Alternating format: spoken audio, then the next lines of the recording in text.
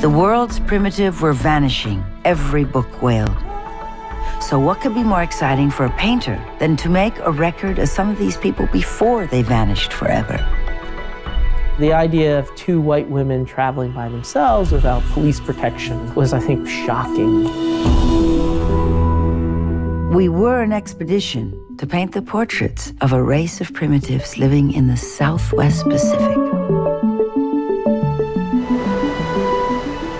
There was a woman here back in 1927. Do you think that this might be your father?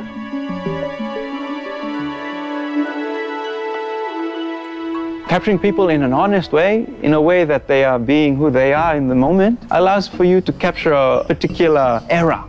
And it also speaks to, I think, the level of commitment on Carolyn's part to try to work past some of the stereotypes. We've been searching for how long now? While rummaging around the lagoon, we came across one of these skull cemeteries. You have to kill 30 heads before you get the title warrior. That culture is already gone.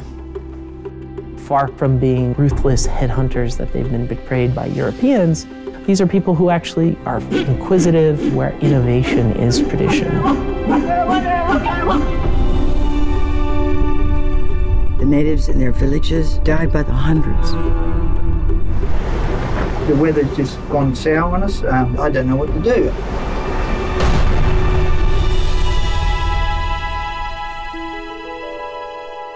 This is heritage. It's very important.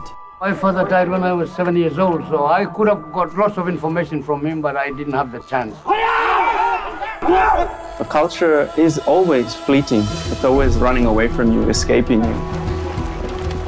Our disbelieving friends said no female outfit such as ours could ever go alone to paint headhunters and come back with their own heads. No man had done it. No man had yet tried, we replied.